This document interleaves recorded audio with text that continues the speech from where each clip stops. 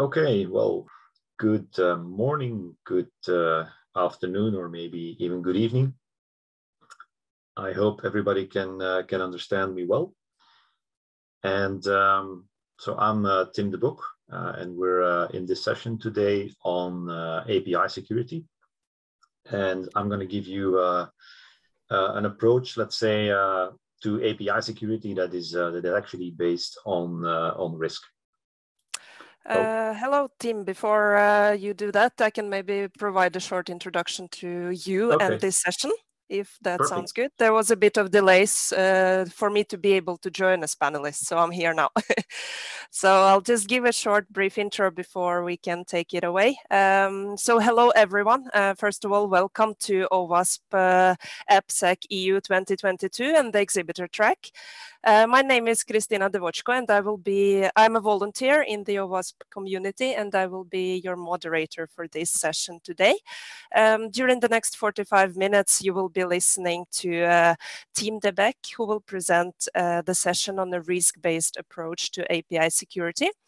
So please submit any questions you have during the session in the Q&A tab just to the right of this video in the Whova platform.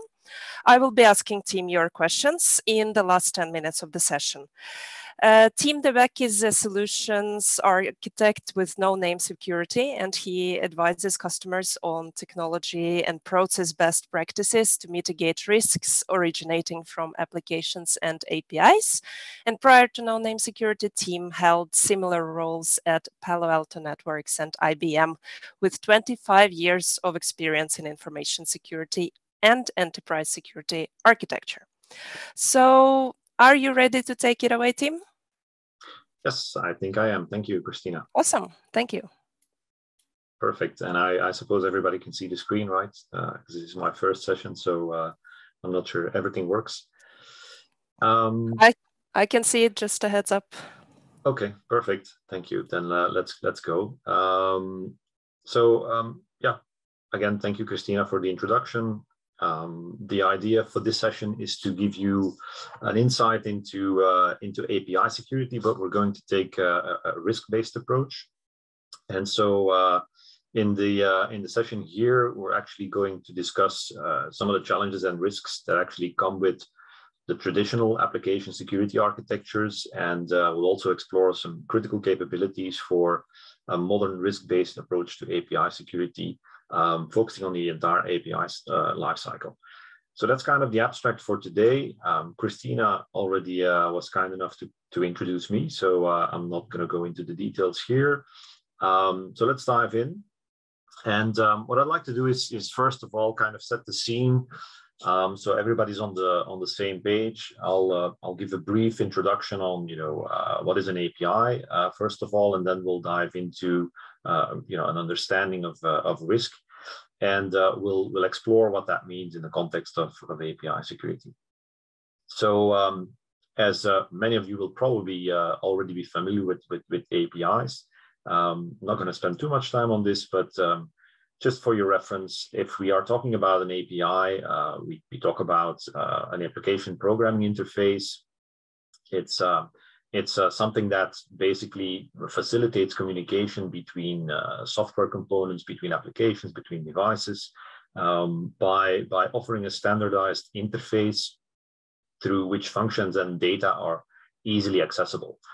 As an example, everybody has mobile apps on their phone. All of these apps actually are, in the background, are accessing APIs to obtain information to give you certain types of functionality. For example, checking the weather, or making transactions through your financial institution. Everything of those functionalities is today actually enabled by APIs. On a more technical note, an API, or a server-side web API, because that's essentially what we're talking about here, is a programmatic interface, and that interface exposes endpoints. And so each endpoint can take requests and then will return a response. And that response can be data, if you're querying a data system, or it could basically be informing you that you've successfully run a function you requested something to happen in the underlying system, for example, checking a credit card number, and then the response would come back and say it's a valid credit card number or it's a fake credit card number. These are examples of how you can use APIs today, and we'll go a bit more into what the consequences are of that. Obviously, from a let's say usability or prevalence perspective, we have some figures here that actually give you some insight into what the let's say level of magnitude is of APIs being used today. And from that respect, we can see that for example today, if you look at API usage, the usage is actually increasing exponentially. So we did a survey recently with the 451 group, and we actually asked them to do a bit of research, query a lot of people in the field, and come back with a set of data that we could use and pour into a report. And so from the report itself, we actually see that over the last 12 months, for all the people that we've interviewed, they saw an increase of over 200% of APIs being created and deployed in their environment. Now, with that greater use, that greater sprawl of APIs, you can obviously expect that that will trigger an interest from people with rather malicious intentions. And so we also see that attacks against APIs are increasing. And so again, from that same study, we recorded that basically in the last 12 months, 41% of the respondents had actually seen or experienced an API security incident. And out of those 41%, 63% actually experienced a data breach or data loss as a result. Now, if you do the math on that, that actually means that 1 in 4 of the people that we interviewed was actually the victim of a data breach caused by an API security flaw or an API security vulnerability. 1 in 4 over a period of a year, that's not an insignificant number. And so it's also for that reason that you can see analyst firms like Gartner really basically saying that APIs are the next big attack surface when we look at threats from cyber criminals, for example. And so Gartner in one of their latest reports where they look at the cyber threat landscape for 2022, they actually designate APIs as high momentum attacks, which means that they're no longer anecdotal. So it basically means that these are attacks you should take into account for the next couple of years, and they will not decrease; they will only increase. So that's kind of a bit of background on where we are with respect to APIs, and now I'm going to explain a little bit about how we're going to see this in the context of risk. So, first of all, really quick introduction on what is risk, because there's various ideas about, what constitutes risk. And I've taken some definitions here from NIST and from FAIR and from ISO. They are slightly different, but also in certain ways the same. Basically, NIST and FAIR, they see risk as a function of certain elements, and those elements largely are the let's say the likelihood of occurrence of a certain event that might happen, and the adverse impact that event has. So that's what NIST basically has a definition for risk. FAIR, which is an institution that looks at risk quantification, basically includes also the assets and the controls that you have. But in the end, it basically comes down to the same thing. You are at a chance of suffering from an event that would cause an impact to your organization that may be significant for the organization. ISO takes a bit of a different angle. They say risk is the effect of uncertainty on objectives, and in a certain way that also applies to what we're going to discuss here. because right now, if you look at API security, there is, I would say, also a lot of uncertainty about what API security should be in order to, to be successful in mitigating risk. So that's kind of, setting the scene, and I'm going to go a little bit more into the details now, just to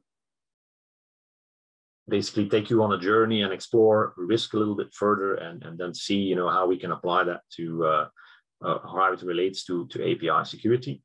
So if you look at risk and you look at the core elements that constitute risk, then first of all, there is the the probability of something happening, so the likelihood of occurrence, as NIST calls it, and there you can look at how often you expect a certain event to happen. So, for example, the figures that we collected through the interview, where companies suffer from a data breach, you could say that 1 in 4 companies on an annual basis suffers from a data breach. So your probability would be around 25%. And then the second element for calculating risk is actually the impact that a particular event would trigger to your organization.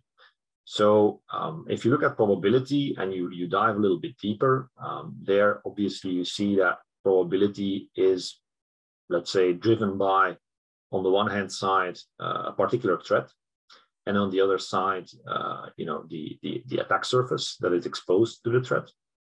And the impact will be driven by a particular loss event. So that's effectively what happens if the threat successfully exploits a vulnerability on your attack surface. It can trigger a particular loss event, such as a data breach, for example, and that implies a certain cost to the organization. And so you can go a bit more into the details. You can dive a little bit deeper. If you then explore what effectively makes up a threat, then you can look at the, first of all, the threat actors. So, the folks that are actually carrying out the attack, but also their motivations and the techniques, tactics, and procedures that they're using. So the tools that they're using and how they operate. All these elements together, make up the element of threat. On the attack surface side, you can then start looking at your API footprint specifically, and then obviously APIs are the first element of your attack surface, but then those APIs also bring certain vulnerabilities to the table, and basically your infrastructure can also be at risk of misconfigurations. So something that we very often see is control components that don't work as operated or as intended, and so you deal with misconfigurations there as well. And then on the impact side, if you look at potential loss events, first of all, there's a data breach, obviously, because that's the one that most companies will incur as part of an attack. Most companies will suffer from a data breach, at least in the API security context. That's what we see with customers. But there's also other types of loss events that could be detrimental to a company. Things such as, for example, service disruption. If you bring down a service, that could mean a loss of revenue, and so that could be just as much of an impact in the end as a data breach, or maybe even bigger. And then there's other things like function abuse, where regular functionality that is offered through an API is being abused for purposes that were not in the original intent of that API.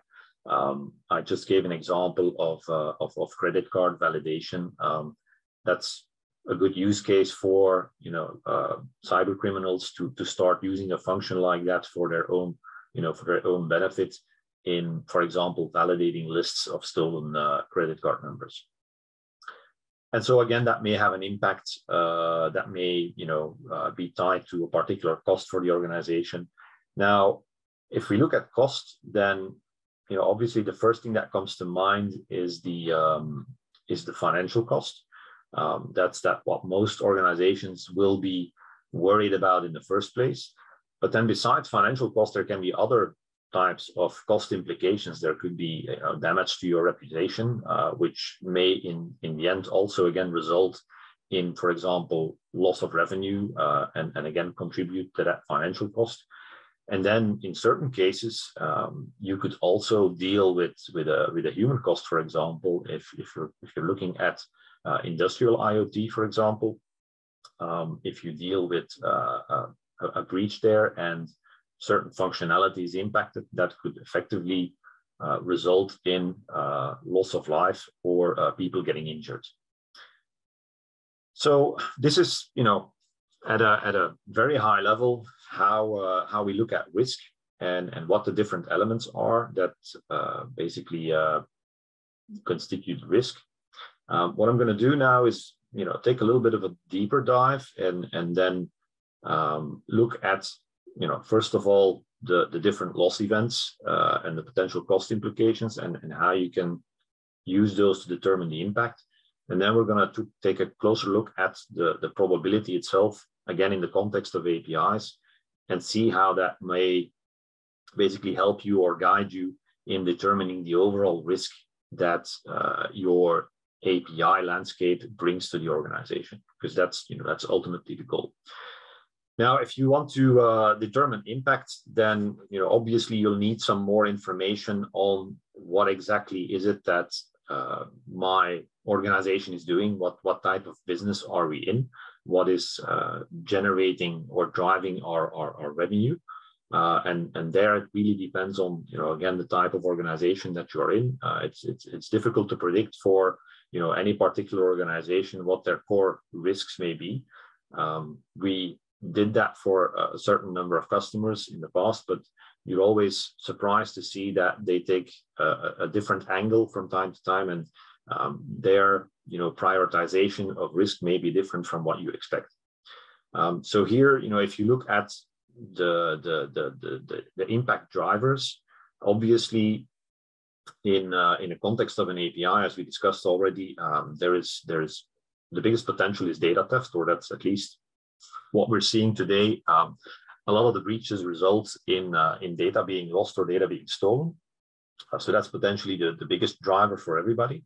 But then, as I mentioned, there's other drivers or other types of loss events, such as service disruption, function abuse, account takeover, that could in the end also result in lost revenue or reputational damage, or potentially fines from the government, etc. So this is the first step that you typically take is just trying to assess what type of loss events will create the biggest impact for my organization. And you can say, for example, a retail company may suffer more if ordering is disrupted, whereas a bank will typically focus more on financial fraud. But again, some of these loss events may be very specific to your business. Others may be more, broadly applied, and data theft is one example. Now, if we then look at probability, and this is something where you'll have a lot more elements to deal with. If you now look at probability and look at what you need to know in order to estimate the probability or the likelihood of occurrence of a successful API attack, then first of all, there's the threat actors that you need to be aware of. Now, these threat actors are no different from threat actors that we see in other types of attacks, like for example, ransomware attacks. You have cyber criminals; they're in there for monetary gain. You have activists that basically look, in the first case, to create brand damage. Then you have nation states with nation states which are, let's say, far more experienced and equipped, and in many cases they will, their first core objective is to gain a competitive advantage over other countries, for example. And then you have opportunistic hackers, let's say, where you actually don't really know what you're going to face. It more depends on the type of vulnerability they can exploit. So that's on the threat side, and then you have, of course, the attack surface itself. And there, the first element to take into account is the APIs that you have. There can be, many different types of APIs in your environment. You can have managed APIs. You can have shadow APIs that you don't know about, that they are still up and running. There may be unmanaged APIs. There can be third-party APIs. Each of these will offer a certain functionality, whether it's to the general public or to your partners, or maybe to just internal employees. But each of these are a potential target for the threat actors that we just discussed. And then besides the APIs, obviously, you also need to focus on the vulnerabilities that that can be exploited on the vulnerabilities, the misconfigurations that could be present because of these APIs in your environment. And so that actually brings us to, let's say, the first challenge that we observe in, let's say, the organizations that we talk to, is that there is a lack of awareness about what effectively today is important to define or to help define the API attack surface. And so the reason there, or let's say the observation that we see, is that that lack of awareness is basically preventing companies from, in the first place, making the right assessment of where their risk lies related to their API landscape. As an example here, I've taken the well-known OWASP top 10, where if you ask around during customer meetings, for example, pretty much everybody is aware of the OWASP top 10. But if you then say that there is a counterpart, basically, that is specifically focusing on API issues, then in many cases you can see that people are not aware of the fact that there is an additional API top 10, and they're even far less aware of what makes up that top 10. What are the typical issues that you see in an API environment?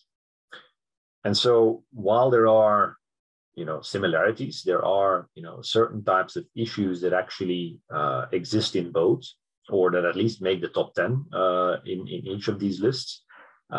These are the ones that I've highlighted in green here. You also see that there are quite a few issues that are really specific to APIs, such as the broken object level authorization issue, which currently still stands at number 1, which is the most common vulnerability, or the most common problem that leads to data breaches these days. And so, this is already the first challenge that we see, is because you don't know of what actually is important to know when we talk about API security. It's very, very, let's say, difficult to assess or to get a good estimation of that probability, right? Where are we vulnerable if we don't know what we're looking for in terms of vulnerabilities? So the first thing that we that we absolutely need to tackle is the awareness problem. And then, of course, you can start diving into what is exactly needed.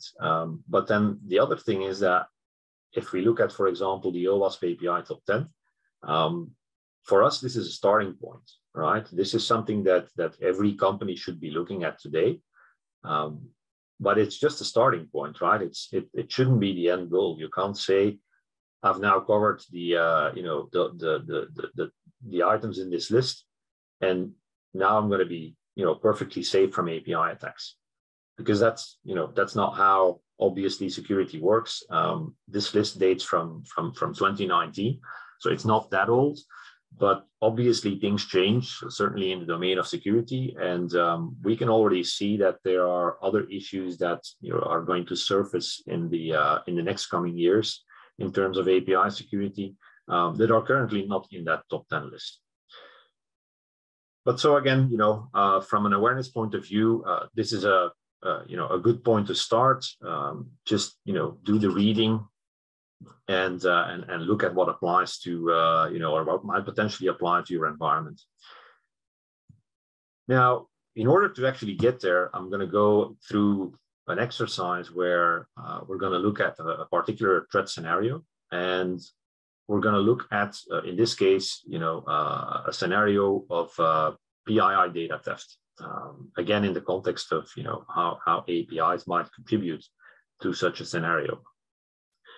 So, again, as a first step in this exercise, what you typically do is you look at the loss events that are critical for your organization. And so in this case, it's data theft.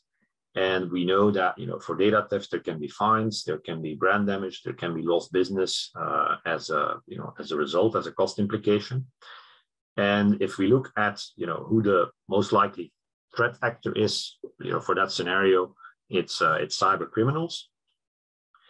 And so then the only elements that we're missing here are the elements that constitute or that make up our attack surface. And so here you can look at all the different or you can include all the different types of vulnerabilities or attack techniques that might eventually result in data being stolen.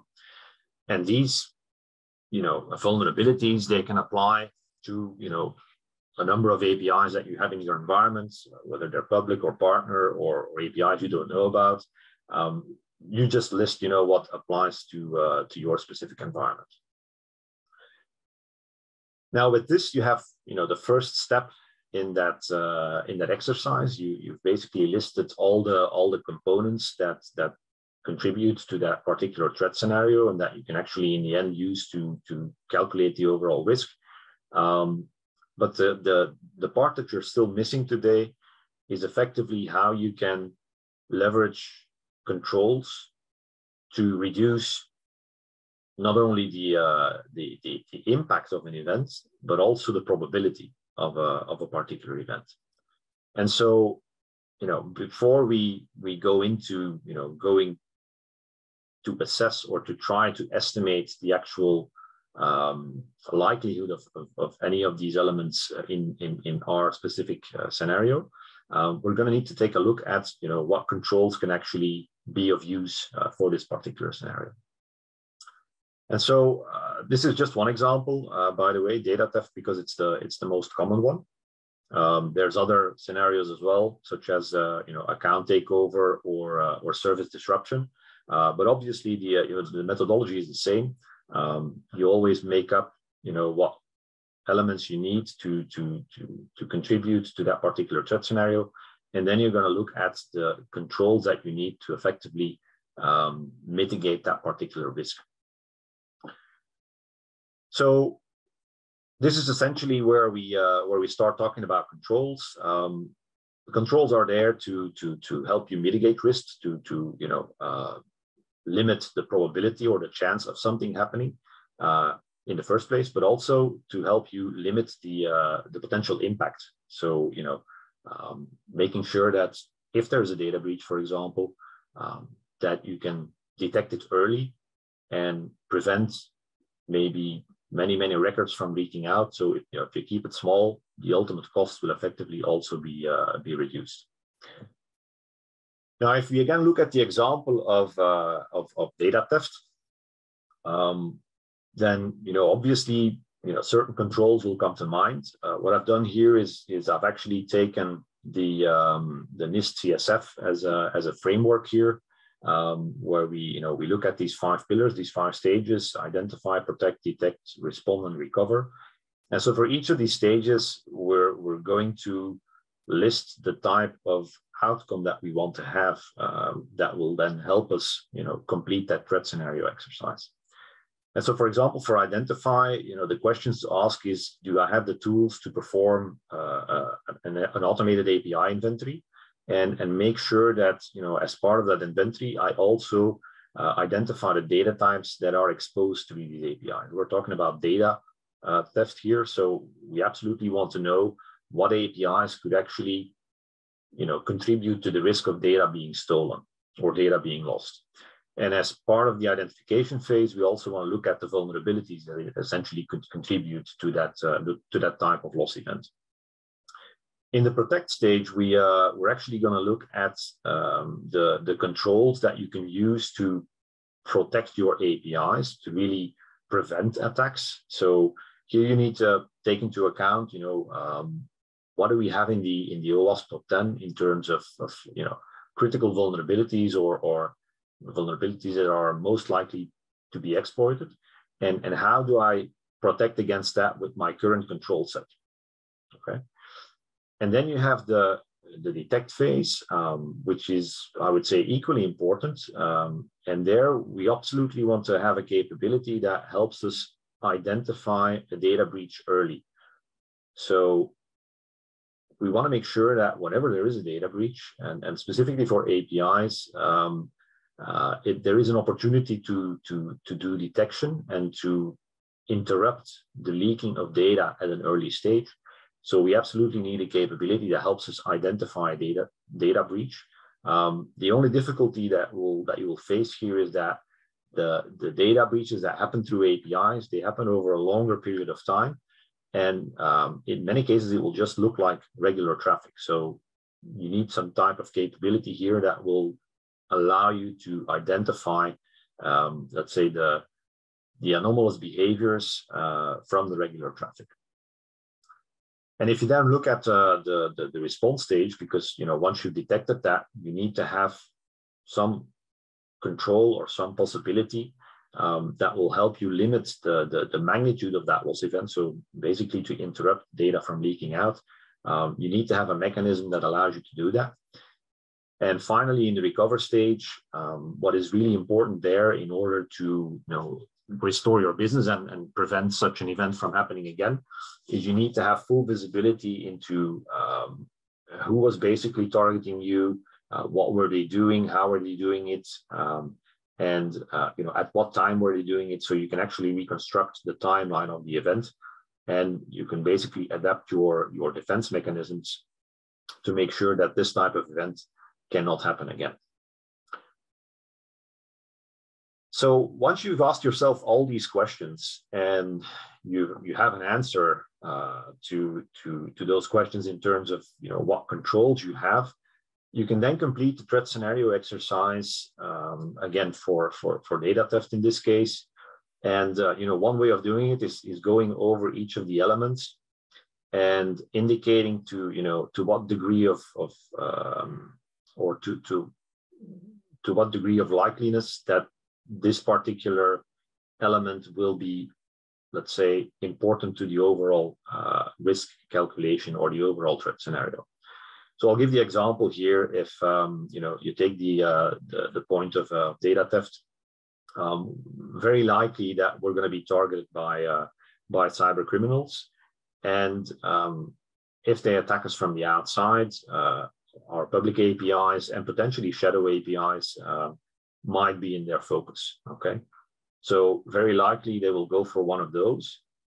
If we then look at the vulnerabilities, you can then take into account what controls you have that will actually already prevent certain vulnerabilities from being exploited.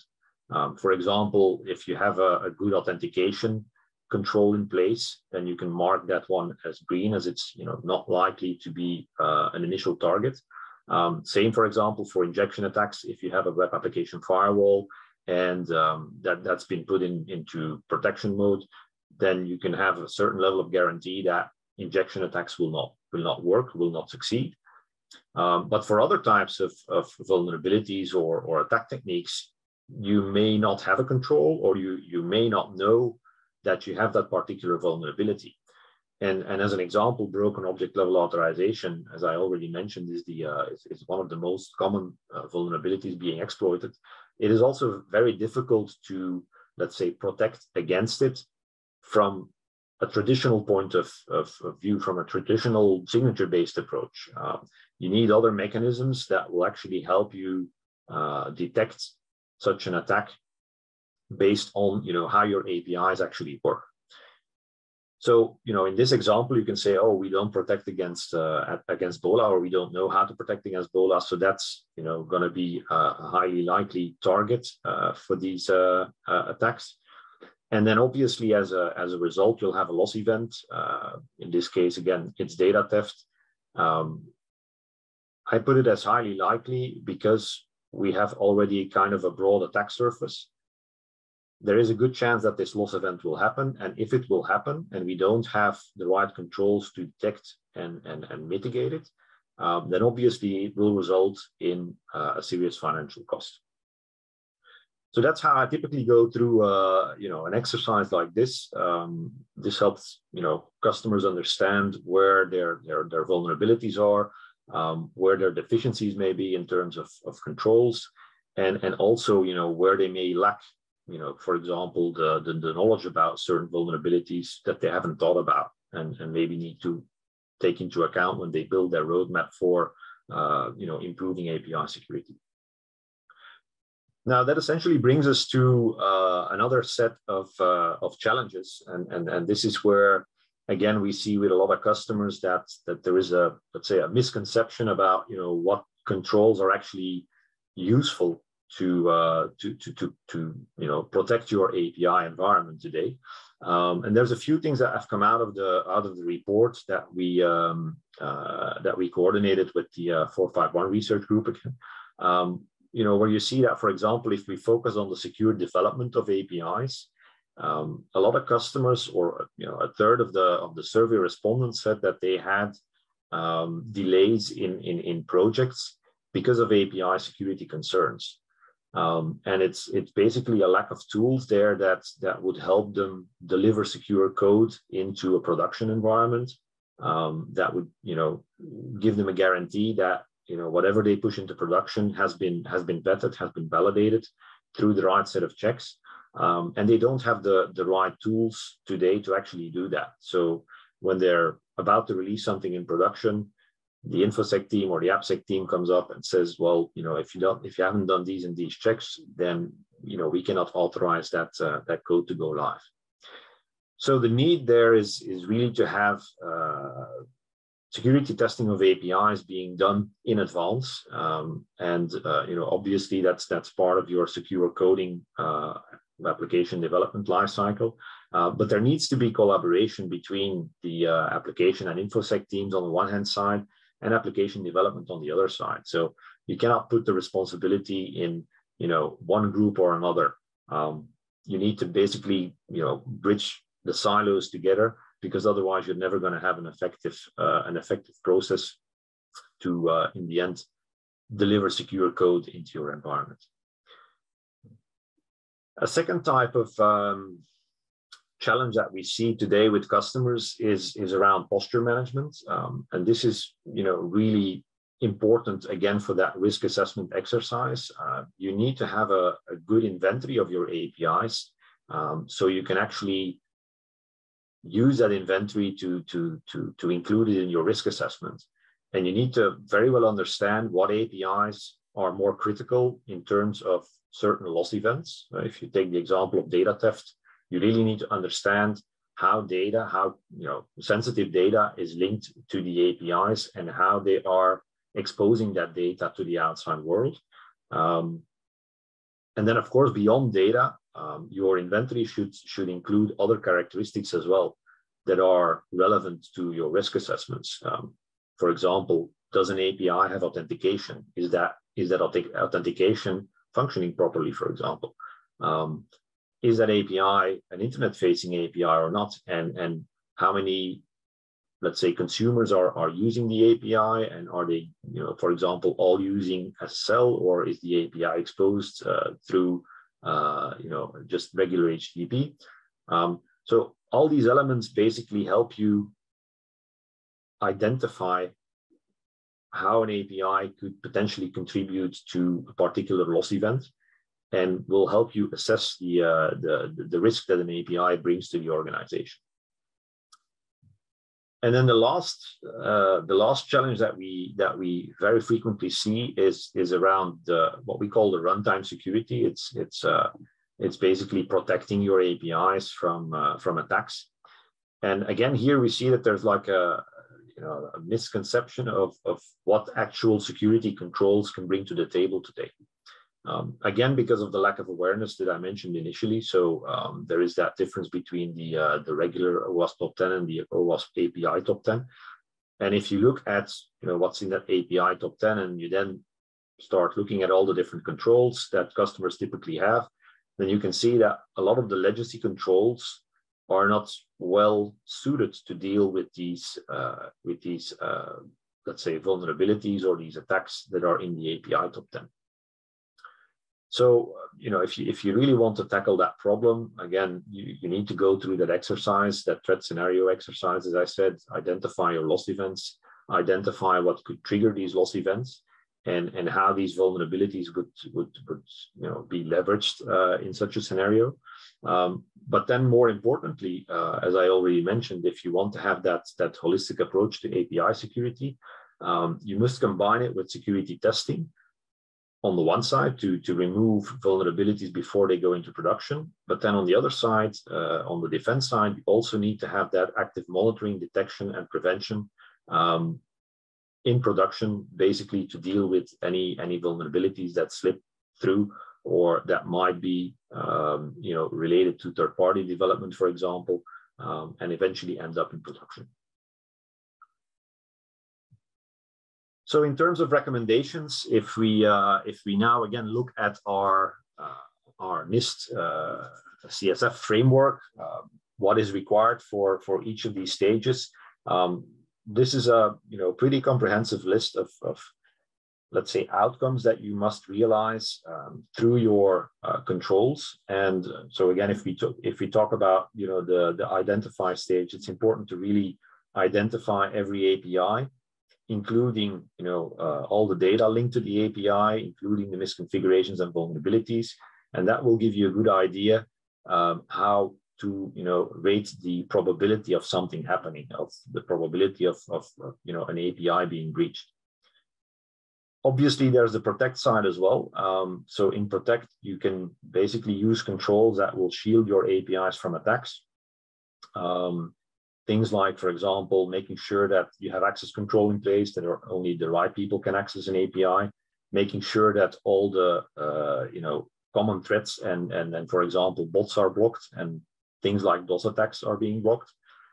Now, these things are actually, let's say, the items that most customers already have, or for the majority, they will have controls that can focus on these items. And it's there that the misconception lies that if we have this in place, then we are protected. Again, here, if you look at really the more advanced attacks, you may see API attacks that look like genuine traffic, where your protect capabilities, your protect controls will actually not bring a lot of value to the table. And so that's where we move to detect and respond. Because for those type of attacks, for the more advanced attacks, like attacks that actually target business logic flaws, you need to have a model where you can actually look at transactions, API transactions, over a longer period of time, and basically filter out the anomalies that you see from the analysis that you're doing of all that traffic. And so this is really the next level type of detection that you will have, and you will also need to couple that with data exfiltration, discovery, or detection techniques, because obviously if you are in a data theft scenario, again, the data will most likely be leaked out over a longer period of time.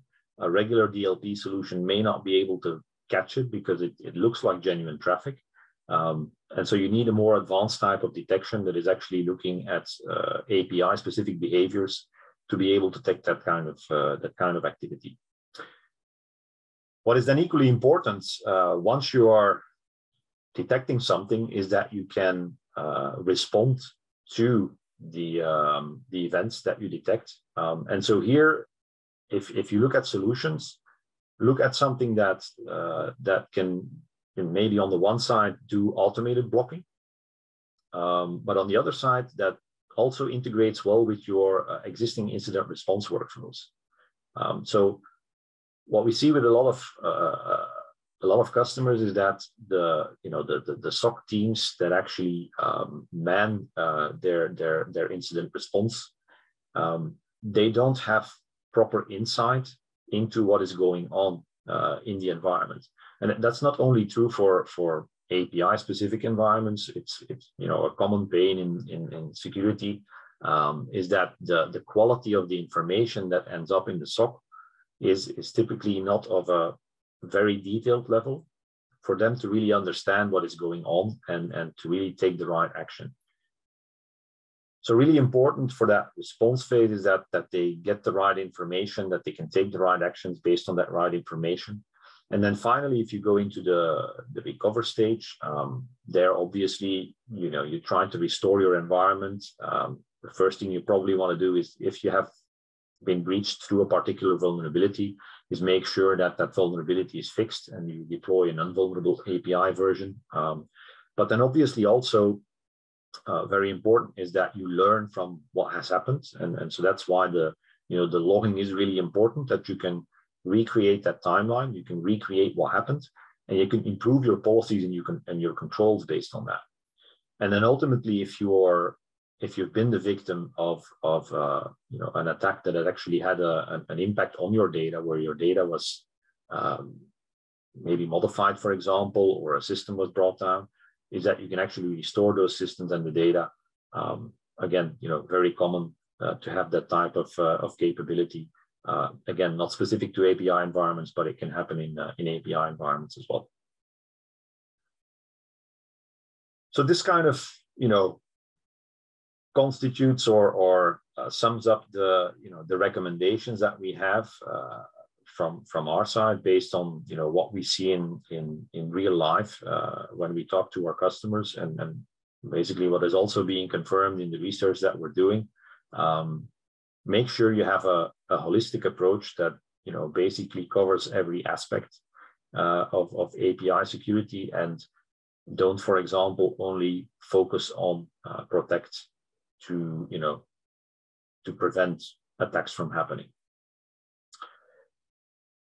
And with that, I would say thank you very much for listening to this talk. I think we have about 10-11 minutes left for questions. So if anybody has any questions, I'm not sure, Christina.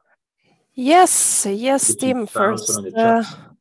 Yes, first of all, thank you so much for a great presentation and extremely interesting and important topic. Seeing more than 60% of respondents having experienced the breach and the data leakage due to lacking API security is pretty scary, I need to say. So it's very good to bring awareness to this and how we can improve the security of the APIs. So we have a few questions. First one is, what's a great way start learning API security with GraphQL and gRPC coming in? How this will change? Yeah, that's a very interesting question. We see that as well, and it's well, without going into product specifics, it's something that we are looking at actively. I would say they will present new challenges. They will bring new challenges to the table. We are looking into it from our perspective into how we can resolve it. I would say the first step for everybody is just to understand again what these new ways of creating APIs or delivering APIs is all about. So educate yourself, and then try to use that knowledge into assessing what you currently have in terms of protection, and making sure that if you need new controls, that it is part of the conversation. Yes, thank you. And then another question is that you showed a really interesting threat scenario on personal identifiable information data theft. So How often would you recommend to execute threat modeling like this? And are there any resources that can help you on the way that will make it easier to kind of perform such type of threat modeling? And who should be a part of such an activity? That's, yeah, very, very interesting point you have there. I think threat modeling is definitely the good approach here. What my take on it would be is that you should do it as often as you can, and obviously that's a challenge by itself because APIs are being released at a very high rate, and APIs are changing all the time. But from let's say from a frequency perspective, I think you can gain a lot by using tools that help you automate that exercise as well. And by automating, I mean that, do a lot of the work for you. I think a lot of the, threat modeling being done today is based on knowledge that people have, or knowledge that people think they have about an environment and about threats. And I think if you can automate that process by, I would say, ingesting the right types of information about your environment, then you can probably increase the frequency as well. I hope that makes sense. It's something that we are, definitely advocating for, is that use tools to do the dumb work, let's say, and use tools to assess your environment as often as possible in an automated way, and then leverage that information to update your threat models based on what you're currently seeing in your environment. Would you recommend developers being part of this activity, the ones actually doing the development of APIs? To be part of the threat modeling activity? Yeah. Or in general? Yeah, of the threat modeling activity. Yeah, absolutely. I think they can bring a lot of value to the table as well, because they know their code best, and they can probably give you, a good perspective on what are they looking at from a development perspective. Are they taking into account, for example, the specific API vulnerabilities? If you start off from the wrong model, you can easily develop an API that becomes very vulnerable, and that should be taken into account when you do the threat modeling. Yeah, sounds really reasonable. And while we are talking about developers, right? So you mentioned during your session that sometimes, or very often, you have the tight timelines, and developers are really focused on kind of getting the functionality delivered and as soon as possible and before the deadline. And then you may face these situations where, for instance, a security team or security champions can say, "Hey, but this was not validated in this and this way, and we can't allow it to be released." And then the developers get really frustrated because they needed to get it out in production for the customers yesterday, right? So so it is a challenge to make developers also be really conscious about security, kind of fully understanding the focus of it. So do you have any recommendations on how you can break these silos, how you can make developers, as a security champion, for instance, how you can make developers more conscious about API security? Yes, that's definitely one of the problems to solve. I think you put it rightly when you said there's probably too many silos in there. I think one of the things that we're seeing with customers, one practice that is emerging is to create, let's say, API security program teams that are jointly responsible for defining standards and architecture. So we see that in US organizations there, it's becoming a fairly established practice. We also see that it's, starting to happen in EMEA as well. But I think that's the first step, right? You want to involve everybody, and the developers are part of the solution. So they should be part of that API security program team that defines the standards around what API security means, what a secure architecture looks like. And then probably it will also be will also be easier to, let's say, define KPIs around that or based on those standards and to achieve those KPIs. So collaboration is definitely key here. Yeah. And shifting left, I guess, to start doing the security evaluation, the evaluation of potential threads of these APIs you are going to create before you actually start creating them, is also sounds like a good idea. Yeah, absolutely. But when we talk about shifting left, indeed, it's on the one hand side making the developers more aware of the security implications of the code they write, but it all starts with the right framework, right?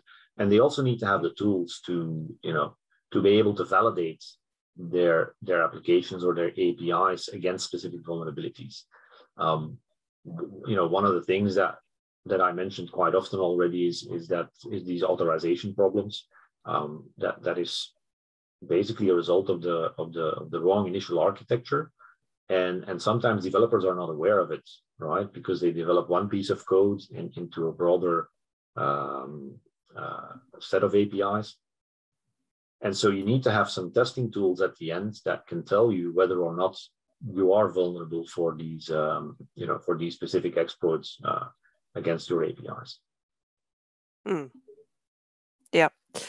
Absolutely. And then I think we have time for one last question that just popped up. The question was about any tool recommendations you have, which we are talking about here. That's also a fair question, I would say, and I cannot speak for the tools that we offer, of course. Yeah, I guess it's a bit of a tough question to ask in this case. Yeah, I would say base the tools that you use on the risk assessment exercise that you're doing and on the vulnerabilities that you're trying to detect. Because you have tools like the SAST and the DAST tools. They all have their use. They will all target certain vulnerabilities.